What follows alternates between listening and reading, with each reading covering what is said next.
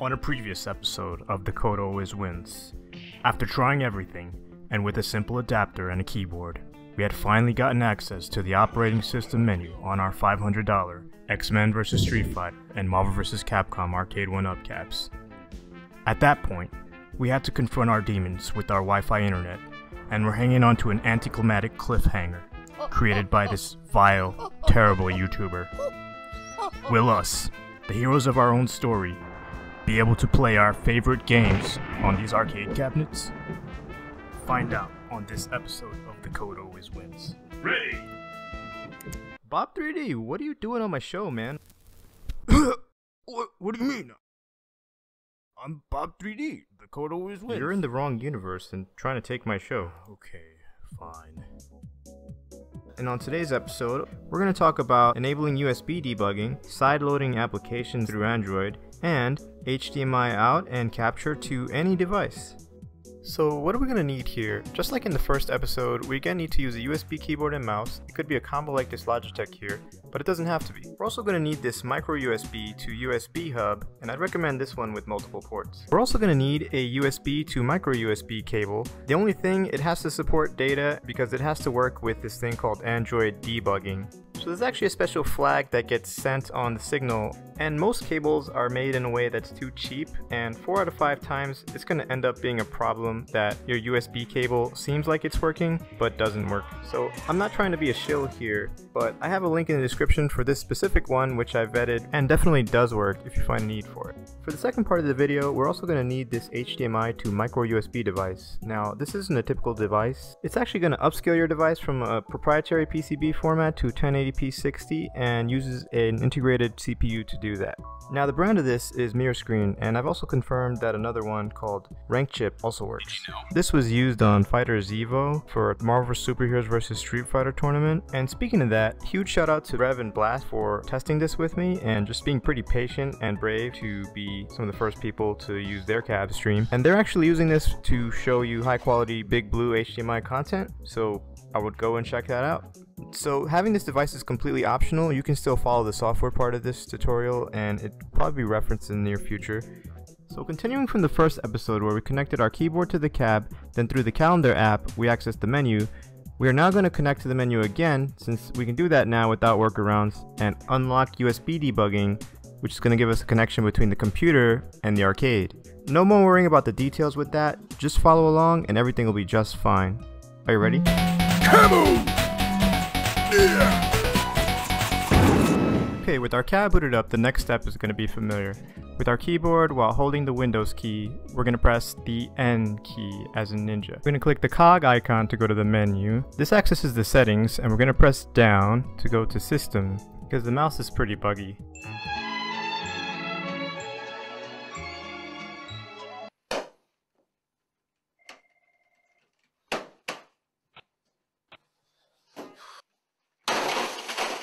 So you just press down and up here once you've clicked in. And then you're going to press enter to go to system. And now we're going to go to about tablet by repeatedly pressing down and then enter when we get there.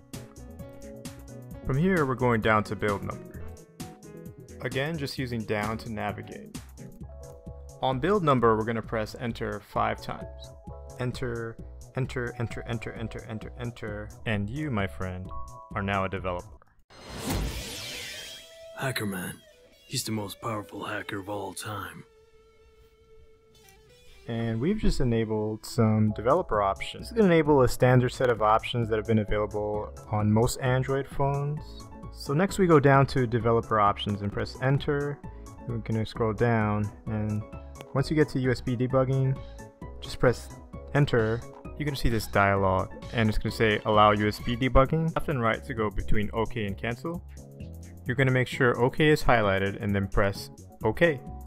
And you've just enabled USB debugging. But wait! There's more! And so there's one other setting that we should double check here. And from where we were, we just keep pressing down, down, down, down, down, down, down, down, and enter on select USB configuration. And we have to make sure that it's set to media transfer protocol.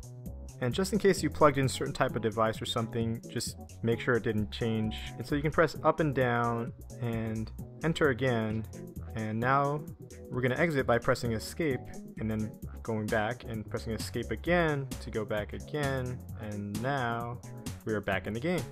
So before we actually connect to your PC, we're going to need to download some software resources that'll recognize your cab as a device properly and then to be able to communicate with it. So in the video description, you're going to find a resource guide, and one of the first links you're going to see is to get a Google USB driver. And when you click on that link, you're going to go to this page, and this driver is just to help you connect from the computer to the cab. So we're going to click here to download it. You're going to get a license agreement, and you probably won't read it, maybe you should, but at the bottom of that agreement you're going to see this download. You're going to grab that. So I'm using Edge, which is kind of like Chrome, so I'm going to go to the download folder, and I am going to right click and extract all if I am on Windows 10. Extract, and then you should see a folder called USB_driver. Click into that. You're going to see an Android Win USB. You might not see the extensions depending on your settings. You're going to right click on that and press install and open. You might see a warning, click yes, the operation completed. So now you have your Google USB driver. So also in the video descriptions resource guide, you're going to find these things called SDK platform tools. So this is software development kit platform tools for Android. And the main thing that we need is just ADB, or Android Debug Grid, which we talked about earlier. So you're going to follow the link provided, and this may change, it's just a general idea. You're going to go to SDK platform tools for Windows, similar to the last one. You're going to be given lots of legal terms, whether you want to read or not, it's up to you. Download the Android platform tools for Windows. It's pretty standard stuff though, I'm mostly kidding with it. And just like we saw with the USB driver, we're going to see another download show up. If we're using Chrome or Edge, something similar to that, and you can open to see it in the folder. Now you're going to right click, you're going to extract all, and make sure that show extracted files when complete is clicked there. Go next, you're going to wait for it to extract. This might take a few seconds or a few minutes. So this window is going to pop open once the extract is complete if you had that checkbox clicked, or you can click into that folder that shows up if not, and then you click platform tools. And so you're going to see all these things here, and the main thing we want to be able to access really quickly is this thing called adb.exe. It's an executable. So we're going to actually click up here in Windows, anywhere to the right, make sure everything is selected, or you could press Control A to select all, and you're going to press Control C to copy, or you can right click, copy. Then you're going to go to start. You're going to start typing in, when you press Windows or you click that start button, path, and you're going to say edit environment variables for your account. This seems really complicated, but don't worry, it's a really simple thing we're going to do. You might need to give some permissions, but you're going to want to go to path here, and then you're going to want to click new, and then you're going to want to right click and paste there. So when you have a new entry, all you're doing is adding that thing that you just copied, and you're going to click OK. Now we can press Windows and press CMD. You're going to see command prompt. You might want to right click and run it as an administrator. You're going to see some like permission prompting. If you see that, just press yes. We're not doing anything malicious, but I wouldn't follow random tutorials. This one's okay. I mean, you just have to go with me on this. But if you type ADB now, you're going to see that there's actually a link to be able to type that anywhere, no matter where you are. And that's going to allow us to connect to the actual arcade cabinet once we connect it, which we'll do next. So if your keyboard is still plugged in, you're going to have to unplug this before plugging in your USB debug cable, because you can't have both an OTG and the USB debug at the same time. They're actually two different modes. Explaining is sort of out of the scope of this tutorial. So before our next step, we're going to make sure that we leave the cab in the on position, and this is really important. Behind my cab, you're going to see that I have a multi-plug power adapter screwed in here, just so that I can do the next part easier. Okay, partially. It's also a wire thing. It's pretty nice to have. You don't necessarily need that. You can also unplug the power wire here, whatever works for you. You can use the power wire, or you can flip the switch on an outlet here. The cab switch on and the power applied, you're going to wait 4 to 5 seconds before connecting the USB end of the debug cable to your PC. It's too late here. I'll have to restart the power and do it again. If you establish a good connection, you're going to hear a series of sounds that indicate the devices are good, like with the last device connected sound occurring just about when the arcade starts the game selection screen. So the first time that you connect your PC, you're also going to see this USB debugging pop-up come up. You have always allow from this computer, and you're going to just use your joystick here. You don't need a keyboard. And you can press down to initially select this option. You can just press jab and then press down to go to cancel, right to OK, and then jab to confirm again. It's just like the menus in the actual arcade cabinet. Now that we have connected to the cab, need one more set of resources. This is some script and also the Miraplug app that's going to help us to cast to HDMI out. It's not going to hurt you to actually install this if you want to follow along. Otherwise, for people who want to cast or upscale their HDMI out, this is going to have all of the files that you're going to need to do that. So you're going to go to the contents of this repo, quick download link, and then you're going to click that. It's going to automatically download, and you're going to see a download folder. When you open that, you're going to go right click on it, extract all in Windows. Make sure that show files extracted when complete is clicked, and you're gonna click into the folder that's there. You're gonna click into the empty space in the top right as we did before. Control C or copy, and then you're gonna click start menu. You're gonna type CMD, then you're gonna right click. You're gonna run as an administrator, accept the prompt.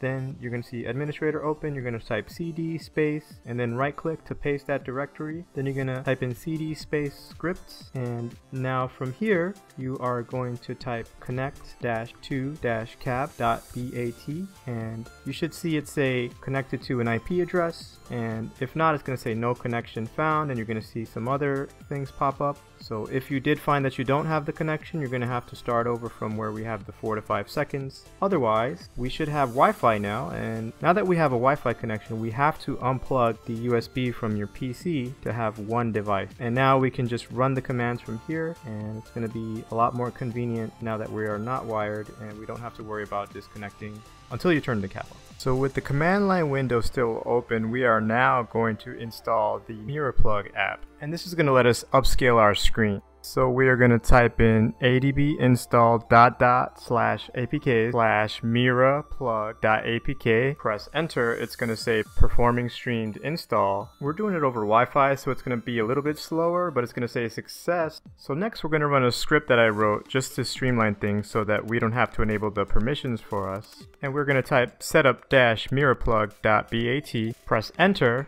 and you'll see all these commands spawn up. This is just going to give it the necessary permissions on your cab. And it's a little bit tricky because you can't just do it in one go, so just figured to automate it for you. And so you're seeing all these commands run, and at the same time you're going to see a bunch of stuff kind of popping up on the cab and going through. And so after Skynet has taken over your cab for about 30 seconds with that script, you're going to see a purple rotated screen. I wouldn't worry about that. Things will go right back to normal when you're streaming into your cab on the actual game again. So we're going to take our Miraplug device and we're going to connect it to the back of the cab from the MicroUSB. And we're going to take our HDMI device, our monitor capture card, and then plug the HDMI end into that. And so similar to there, you're going to press down with the joystick and then jab to select the checkbox to never show that again, and then press down and right, and then jab or light punch on OK again. That's going to close the dialog. Don't worry about the updates there or anything. Just going to press medium or strong punch to exit again, and then you'll be back in your game.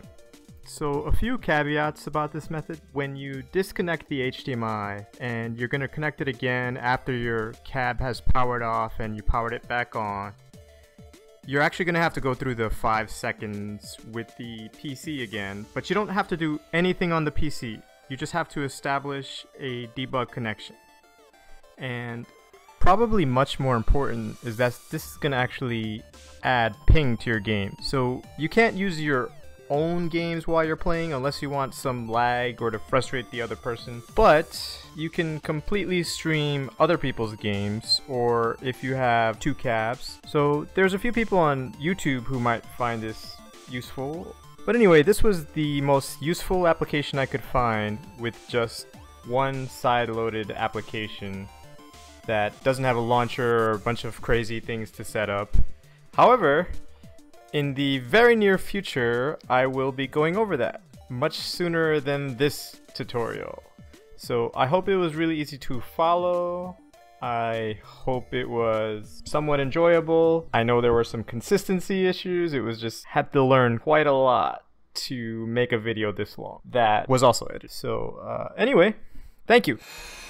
So if you've gotten this far and you're still interested, I can hook you up with a wormhole that goes to Universe 8. Over there you can subscribe to The Code Always Wins.